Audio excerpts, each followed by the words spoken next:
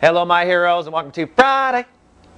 Sunny and sentimental this weekend for the heroes of the zodiac. That's because the moon moves into Libra, putting emotional focus on your companionships, your long-term partnerships, and setting up for a full weekend of Lightcast Day. I don't know if you know what Lightcast Day is, but in astrology it's called the new moon. When the sun and the moon come together in a conjunction.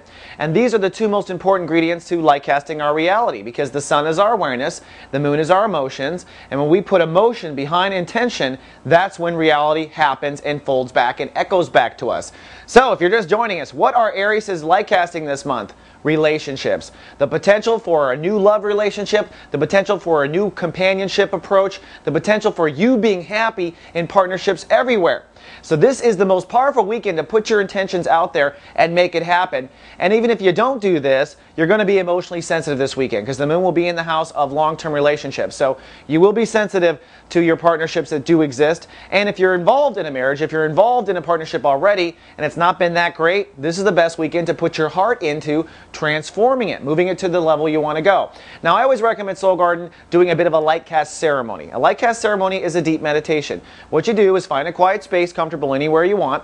Fill your heart with love. That's very important. You need juicy, sticky, bubblegum love in your heart. The more love you can put behind your intention, the faster it's going to manifest in your life. So fill your heart with love, go into a nice solid space, and then just visualize. Just visualize you holding hands with that person on the beach. Just visualize the calm, peaceful morning that you share having breakfast. Just visualize yourself growing old together.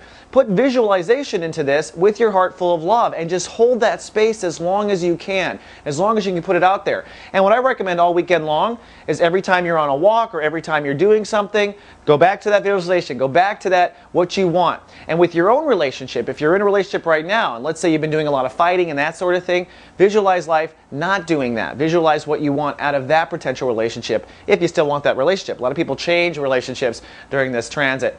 All right, Aries, that's all I have for the weekend forecast. Have a great Lightcast weekend. I'll see you on Monday with more. Live, love, be.